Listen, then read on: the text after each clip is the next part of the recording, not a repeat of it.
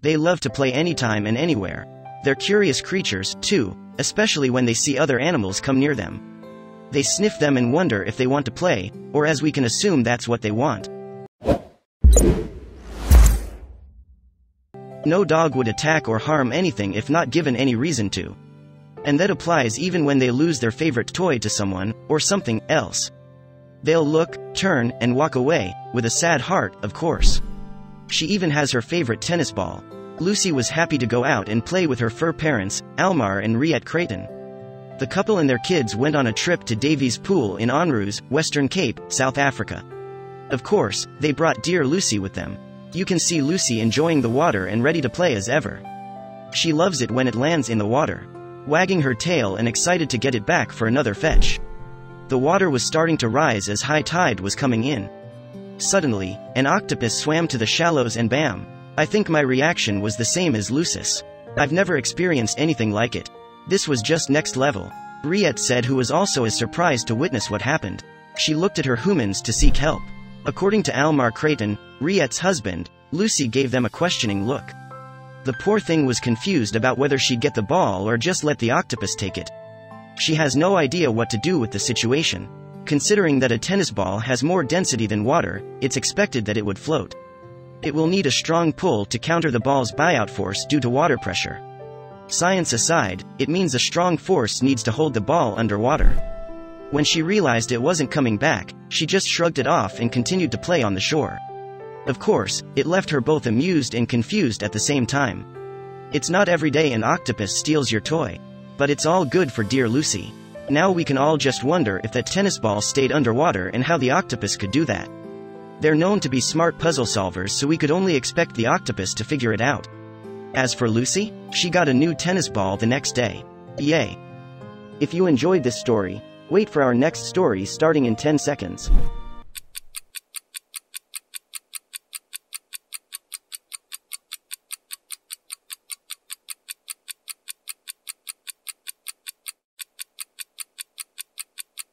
Girl gets suspended from school after posting a birthday photo online.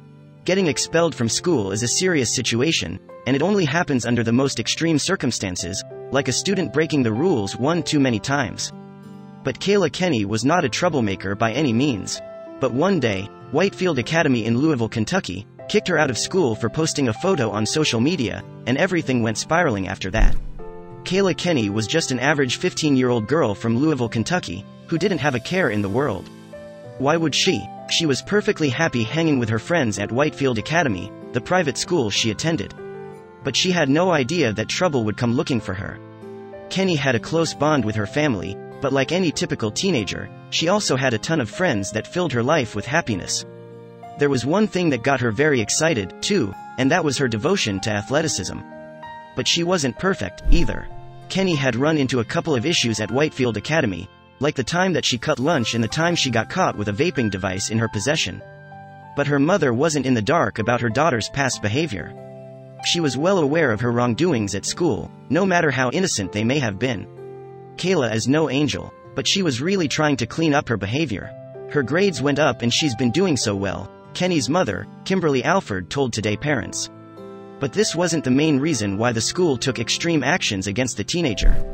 Alford told the Louisville Courier-Journal that at the time, Kenny had been on probation after school authorities found jewel pods in her book bag. But what are jewel pods and why did the school find them so offensive? The Jewel is a portable nicotine delivery device that simulates the experience of an actual cigarette. The Jewel pods themselves contain nicotine, benzoic acids, propylene glycol, glycerol and ingredients that provide flavor. But this wasn't why the school gave Kenny the boot. Apparently, the school felt that Kenny didn't represent their Christian values. According to Business Insider, school officials told ABC News that students attending Whitefield are made aware that they are responsible for maintaining a lifestyle that follows the school's Christian beliefs. But what did the 15-year-old do that gave the school the impression that she had violated their most sacred rule? Kenny was looking forward to a very special event, her 15th birthday. She knew her mother would go all out for her, so she was really excited for the big day. But she had no idea that life was going to deal her such a terrible blow. Kenny's birthday was going to be filled with family, friends and lots of food, all of which she loved. Her mother requested a special cake for her daughter's birthday, but she had no idea that a basic cake decorating description would turn into such a headache. The bakery receipt for the cake listed the design as assorted colors, according to the New York Post. Alfred assumed that meant lots of confections of different colors piled on the cake, but it didn't. She didn't have a problem with the final design, though. But her daughter's school did. Kenny got to spend her special 15th birthday celebrating with her family at a local restaurant. The teen proudly smiled as Alfred snapped a photo of the vibrant teen sitting next to the multicolored cake on the table. But when the school saw the photo, Kenny was done for. Alfred posted the photo on social media, but later told Wave 3, a local radio station, that someone had seen the photo with the rainbow-themed cake and reported it to authorities at Whitefield Academy, which landed Kenny in hot water. In January 2020, Alfred received an email from Dr. Bruce Jacobson, the head of Whitefield Academy. The email informed her that her daughter had violated the codes of conduct by wearing a rainbow sweater and sitting with a rainbow cake, which led them to believe that the teen was making a statement in favor of the LGBTQ community. But this wasn't the first time that Alfred and Kenny had been warned. The email, which had the photo Alfred posted on social media attached, went on to say, "Per our in-person meeting on October 17, 2019, we made it clear that any further promotion, celebration, or any other actions and attitudes that are counter to Whitefield's philosophy would not be tolerated." This was the second time the school insinuated that Kenny may be gay or support LGBTQ causes. Alfred claimed that the Whitefield Academy administrators told Kenny that she couldn't wear ponytails after she got an undercut. They also gave her a book by Christian activist, Jackie Hill Perry, who wrote about how she gave up being LGBT with God's help. But scrutinizing the cake was the final straw, and Alfred wasn't going to let the school get away with it.